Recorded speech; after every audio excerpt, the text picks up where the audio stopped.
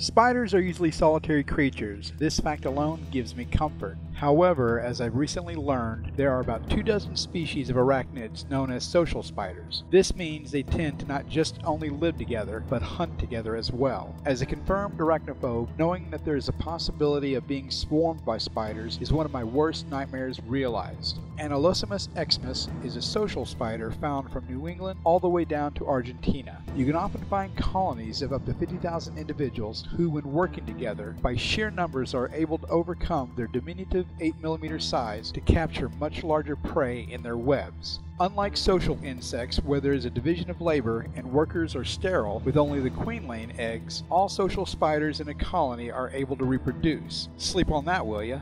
50,000 eight-legged spider baby mamas pushing out up to 3,000 more of these vile creatures. And guess what? Florida researchers studying social spiders found that juveniles in the colonies survive longer and develop faster. And the mothers in these communal groups also survive longer and produce second broods earlier than spider mamas in non-communal groups. So why don't more species practice some form of communal living? It's due to the non-dispersal of juvenile spiders resulting in colonies that are highly inbred, causing lower genetic diversity, which could lead to an evolutionary dead end.